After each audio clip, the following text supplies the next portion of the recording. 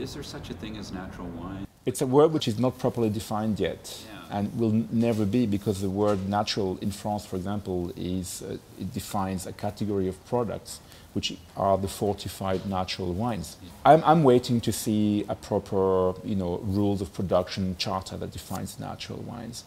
If it's just add nothing to the wines and either restrict or limit or forbid the use of sulfites, a lot of wine that were not sold as natural wines are actually natural, I am afraid that for too many wines, it's a way to excuse a default sometimes.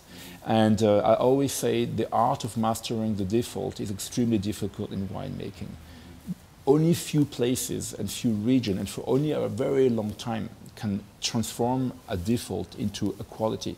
Botrytis in Sauternes, oxidation in the Jura region in France, for example. I'm just giving you a few examples of major defaults which turn out to be extraordinary wine. But finding an excuse for not enough work in the vineyard and in the cellar and care to define a wine that actually is faulty, for me it's a problem.